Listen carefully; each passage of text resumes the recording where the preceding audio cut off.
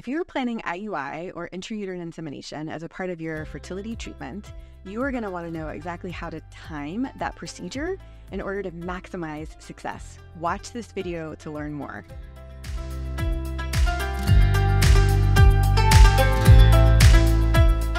I'm Dr. Lora Shahine. I'm a double board certified OBGYN and reproductive endocrinologist helping people get pregnant with IUIs for almost 20 years.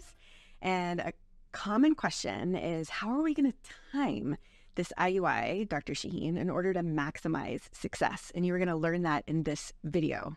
In this video, we're going to go over 5 key components.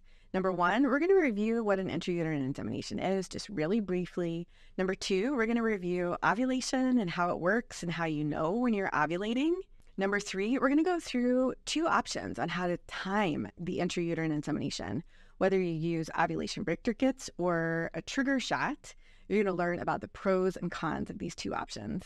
Topic number 4, we're going to go over the evidence. What does the evidence show? What is best for you?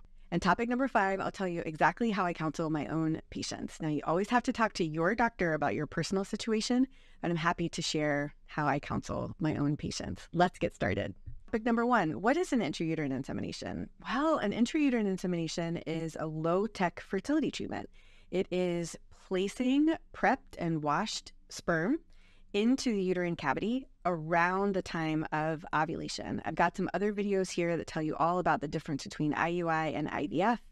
I've got some shorts here that kind of show you with a model kind of how an IUI works. Some people call it a turkey baster because you're basically kind of having this little soft catheter go through the cervix, and then the sperm, which is in a syringe, just like a milliliter, it's a really small amount, just is placed into the uterine cavity. So that's the basics. That is what an intrauterine insemination is. And it's considered low-tech fertility treatment because another type of fertility treatment is IVF, in vitro fertilization, where you're getting eggs out of the body and you're fertilizing them in the lab. And then when the embryo is ready, you're using a catheter, but you're putting an embryo into the uterine cavity.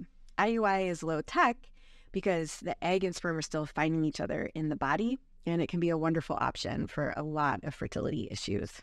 Topic number 2, ovulation. A little recap. So ovulation is the point in the menstrual cycle where the egg comes out of the ovary, goes into the fallopian tube, and that's hopefully where it meets the sperm, fertilizes, turns into an embryo, and implants and becomes a beautiful baby. I know it doesn't happen every single time, but that's what we're talking about. The middle of the menstrual cycle, when the egg comes out of the ovary and it's ready to meet the sperm. So I've got some great videos here on YouTube that talk all about how ovulation works. But basically, the first half of the menstrual cycle, the egg is maturing and getting ready. The fluid in the follicle is getting bigger and bigger. And when the estrogen level reaches a certain threshold, it talks to the pituitary gland. And the pituitary gland releases a hormone called luteinizing hormone to signal to the ovary it is time to release that egg. So it's this amazing communication between the ovary, the pituitary gland, back to the ovary. And that luteinizing hormone, that is the hormone that you, if you are using ovulation predictor kits or you're peeing on a stick to see when you're ovulating, it's actually showing you when that luteinizing hormone is present in your body. And that means that the egg is going to get released in about 36 hours. Topic number 3, options for timing your IUI and the pros and cons. So there really are 2 options for timing your intrauterine insemination. One is using ovulation predictor kits at home. And the other option number 2, is to time with an ultrasound as well as a trigger shot to cause the release of the egg. So there are pros and cons to this. So ovulation predictor kits, you can do at home, and you basically check that kit. You're expecting it to be negative earlier in your cycle, and then around the time of ovulation, you'll see the stick turn positive. You know that your pituitary gland is creating that luteinizing hormone to signal ovulation. Call the clinic, and we will do the intrauterine insemination the next day. Pros of this is less visits to the clinic and typically lower cost. Cons are sometimes those sticks don't work. You have to have predictable and regular menstrual cycles. You have to know that they work for you. Sometimes you can get frustrated. You can kind of have negatives, and then all of a sudden it's past the window of ovulation. You've missed your opportunity for an intrauterine insemination, but that's pretty rare. So I feel like the pros are lower cost and less visits, but the cons are you really have to make sure that this works for you and that it's pretty predictable for your particular situation. The alternative is doing ultrasound in the middle of the cycle and looking for signs on the ultrasound that somebody is ready for ovulation and then making it happen with the trigger shot. So on the ultrasound, you look at the ovaries and the eggs. You can't ever see eggs. They're single cells, they're super small, but they're in these pockets of fluid called follicles. And as the egg is maturing, the fluid in the follicle gets bigger and bigger. And when the follicle measures about 18 to 20 millimeters, maybe a little bit more, you know that the egg inside is mature. Other things that we look at on a mid-cycle ultrasound are the uterine lining. You want to make sure it's nice and thick and looks receptive.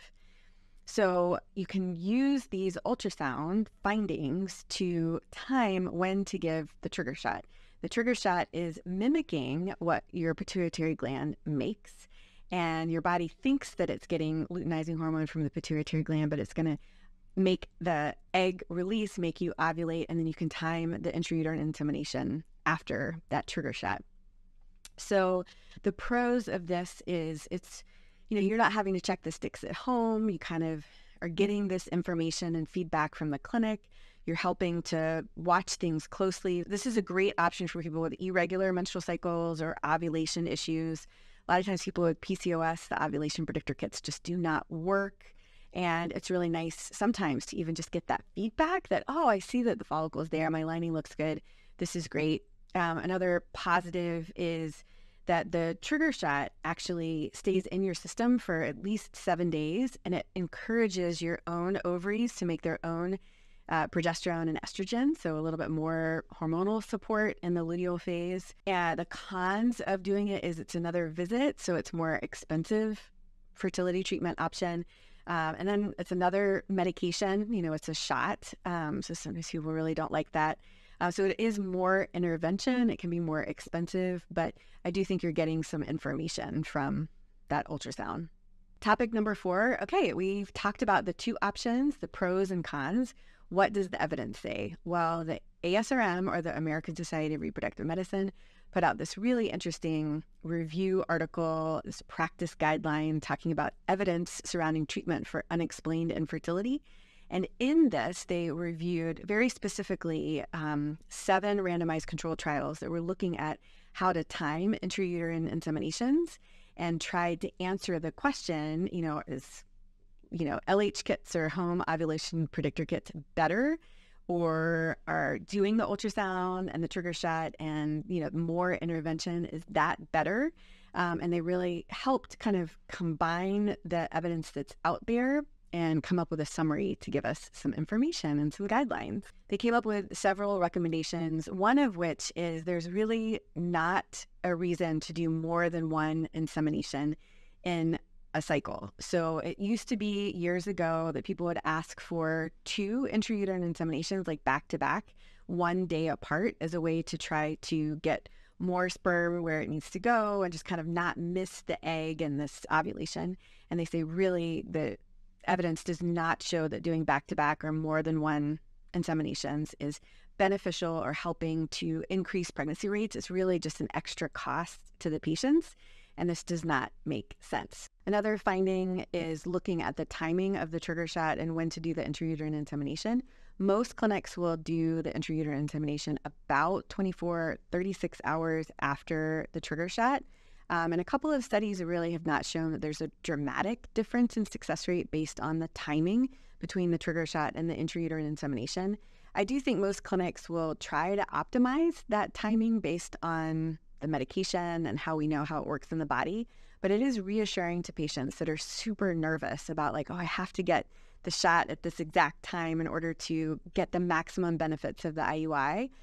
These studies are really reassuring that there's a lot of variation, a little bit of grace period in this timing, and I hope it will decrease people's stress about trying to get exact timing. And finally, the recommendation is that there's really not strong evidence that doing an ultrasound with a trigger shot increases success rates above and beyond timing with ovulation predictor kits at home, as long as people have regular and predictable menstrual cycles and ovulation predictor kits work for them.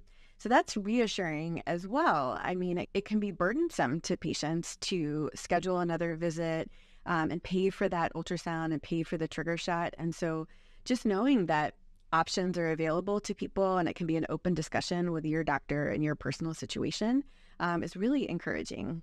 Topic number 5, how do I counsel my patients? Well, I go through all of the options.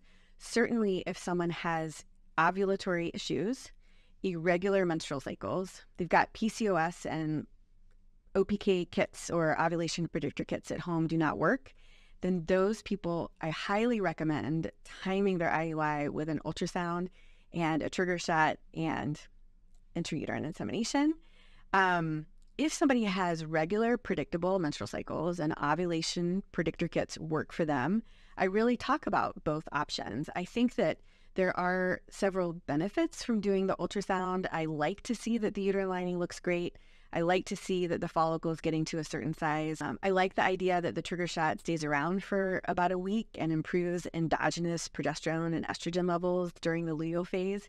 So I do like the ultrasound with the trigger shot, but I talk to people about both options and we kind of go through. Some people are really stressed about missing work. They really hate shots.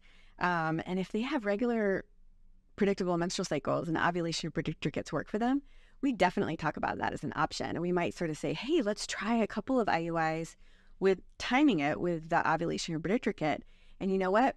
If it's not successful, we've got something else that we can add to the treatment, and we can just do that if we need to. So it's really personalized. It's a thorough discussion between myself and my patient.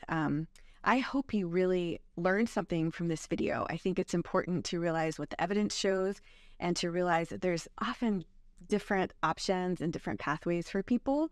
And I hope you've kind of learned something that you can advocate for your own care and timing for your own intrauterine insemination. Like this video if you learned something, comment with any questions that you have. Be sure and subscribe to this channel for your weekly reproductive health video. And as always, wishing you love, luck, and pineapples.